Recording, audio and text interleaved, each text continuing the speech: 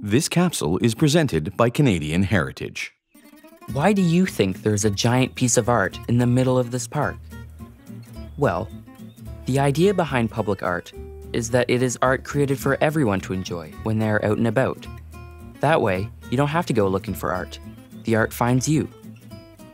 This piece is called Twist 1.5, and it was actually built right here in Majors Hill Park.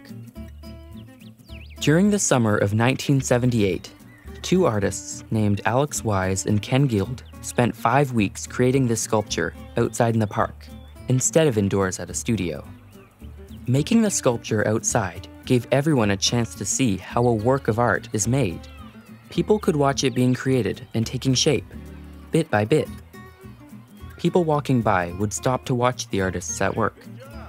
They'd even ask them questions about what they were doing. Can you picture Twist 1.5 being built, one piece at a time? The sculpture is made of wood, the wood of a Douglas fir tree from British Columbia to be exact. You can touch it if you like, just be gentle.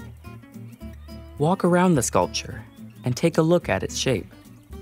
How would you describe it? The artists called it a wooden spiral wind vane thing.